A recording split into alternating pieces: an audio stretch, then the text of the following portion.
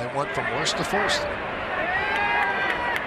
Now John Farrell's coming out to talk with the home plate umpire, Jerry Davis. See, once again here, the Yankees, like a lot of teams, are shifting in the middle of an at-bat.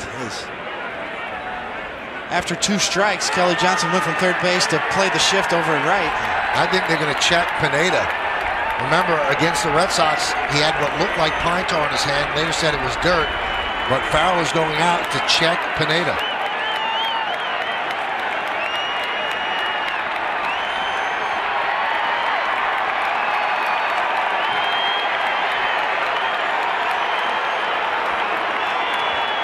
Now they're checking his back.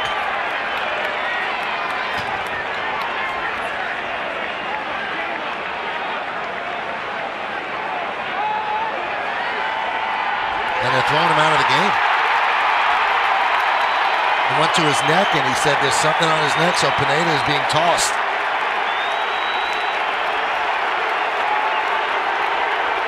Now Farrell did not check it last time when Clay Buchholz was the opposing pitcher. This time he does, and Pineda gets thrown out of the game.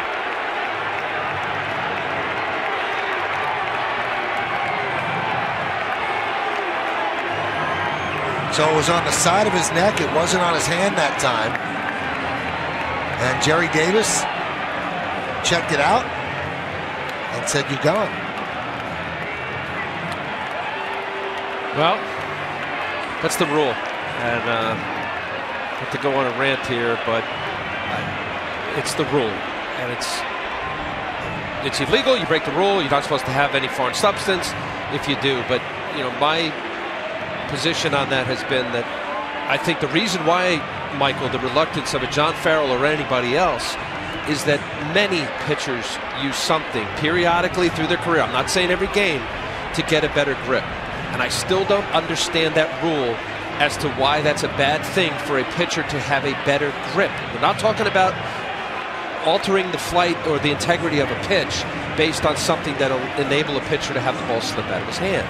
Thus, a grease pitch or a spitball. That's why there's a rosin bag. Rosin bag is useless. David, I don't know if you used it. In cold weather, it's powder. So you have a rosin bag on the mound to help a guy get a better grip. But yet, you're not supposed to have a better grip. Well, you started off what you said by saying it's against the Christian Yelich comes up.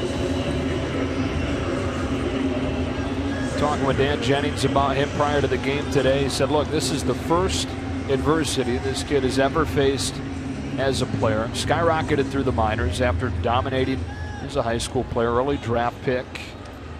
Had a good season last year as a rookie. But hitting just 178 coming into this one. Dan Jennings out there asking Jordan Baker to go down and talk with the crew chief Paul Emmel about something.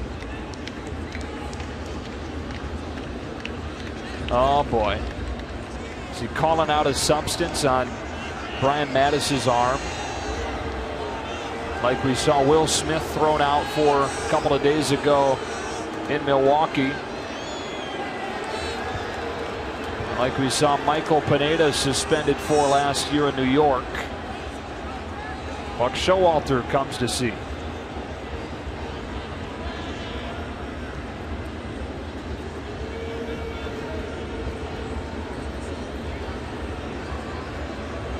Well, it's interesting because I saw Dan Jennings go talk to the hitting coach for the Marlins, Frankie Menachino. They had obviously seen something out on the mound. I think the discussion was more or less, should we say something? Is that some sort of substance? And obviously, with the quick 2 outs, Dan Jennings took it upon himself to bring it to the attention of the umpire. It's going to be an awkward conversation. He's been thrown out of the game. Brian Mattis becomes the second big league pitcher this week to get thrown out of a game for a foreign substance on his arm. Mattis thrown out in a scoreless game in the 12th. You know, the left-handed bats in his Atlanta Braves lineup. Not sure what this is all about. Freddy Gonzalez to the home plate umpire, Chris Siegel, and now he's going to bring in the crew chief, Jim Joyce. This is a curious development here. The home plate umpire is asking Jim Joyce something. And Jim Joyce is directing his attention to Will Smith. Checking his glove, and he's been thrown out. Will Smith has been ejected. A foreign substance on the glove.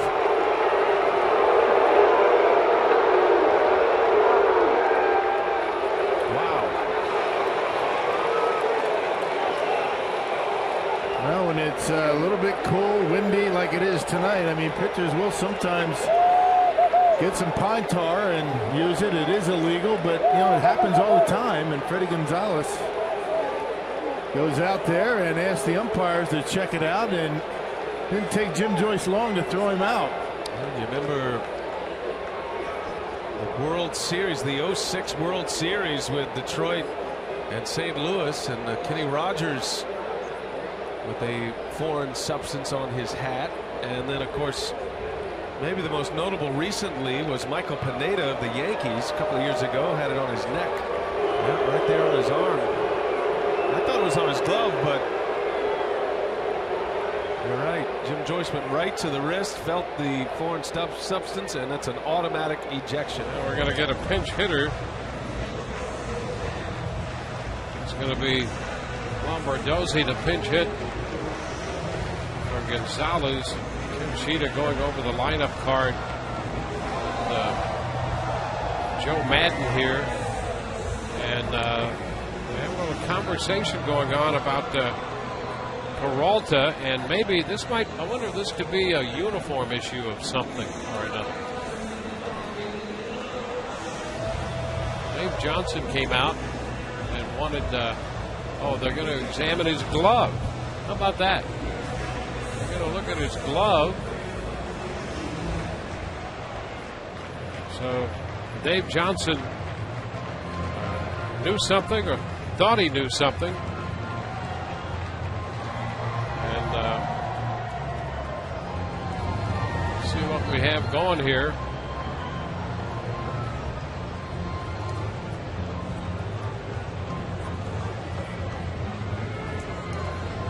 This is starting to be a little longer than you would think the Rays would like here.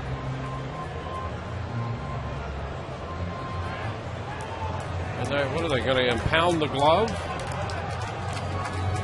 Just going with the broken bats. Study it. Well, this is pretty interesting here. Very much so. It's like they're going to take it and have one of those where you go through the airport and they swab it. Well, see what kind of substance it is. You know, Peralta in 2010 spent part of the year here with Washington. And so Davey Johnson came out to challenge Peralta and a piece of his equipment, the glove, and they've confiscated the glove at this point. Yeah, that's not a good sign, because that means they found something. They're not taking a. And you know, there's some action in the bullpen, some stirring out there in the bullpen, and I think they've ejected Peralta.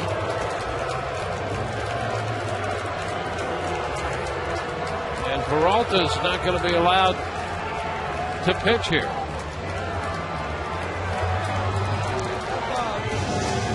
So if it's gamesmanship, it's certainly very effective gamesmanship. And in this case, it would seem that somebody with Washington either knew something or thought they knew something. In any case, Peralta and his glove are gone.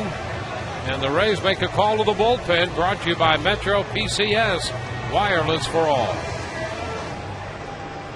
You're going to make a decision in a hurry, but you want to make sure that you zone that 3-0 pitch to your liking. Well, especially because the first 3 pitches by Matthews were missed so badly. B.J. Upton's due, and now the Rays want Matthews' glove checked. Jimmy Johnson out there. So they've a little back and forth there on glove checks. And that's the kind of thing that does create some friction. Oh, yeah, you can feel it. You can feel it right now. You can chew on some glass right now. Uh-oh. Uh-oh.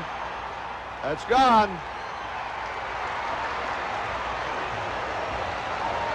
And now the Royals have the 1-run lead.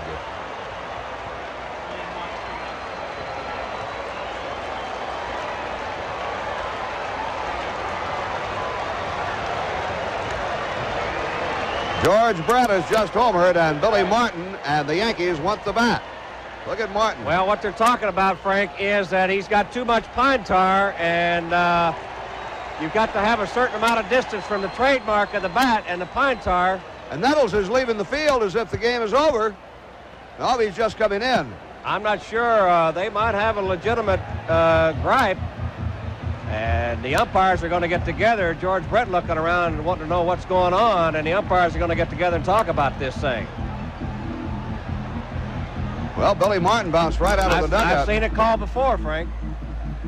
You are not allowed to have a substance of any kind above the trademark. And I can't tell from here because everybody's huddled around the bat. I cannot tell from here if it's up too far. And now they're feeling it. See, to see if there's some sticky stuff around there. That's Nick Bremigan with the bat. This is going to be an interesting call. Well, Brett isn't sure whether he has a home run yet or not. Now the umpires are going to walk away and talk about this and go over the rules and examine the bat. See where the pine tar, see the label, the trademark is? Yeah. See the brown substance there? It does look like it's that's pine tar. It looks like it is. Now you are not allowed to have that pine tar up that far on the bat. Billy Martin walking around waiting for the, which might be an important decision. First time in a long time I've seen the umpires huddle this long and have a meeting over it. Well, we're going to see what's going to happen. They're going to... Now that is the plate umpire, Tim McClellan, with the bat in his hand.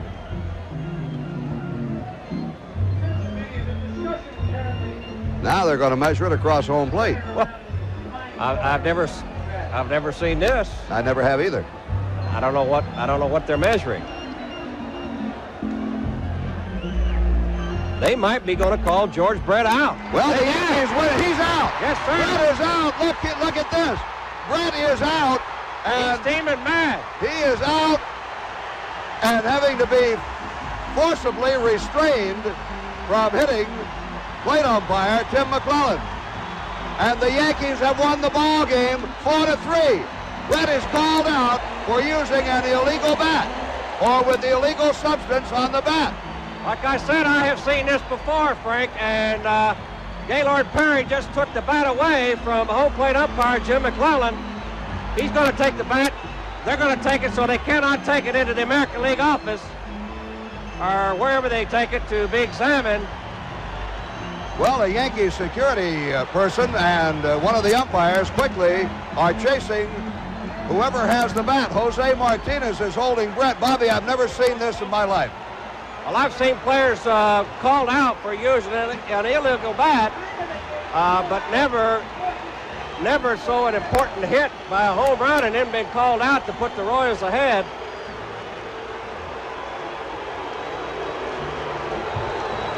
George Brett was fighting mad, and whether he has a cause to be mad or not, I don't have any idea.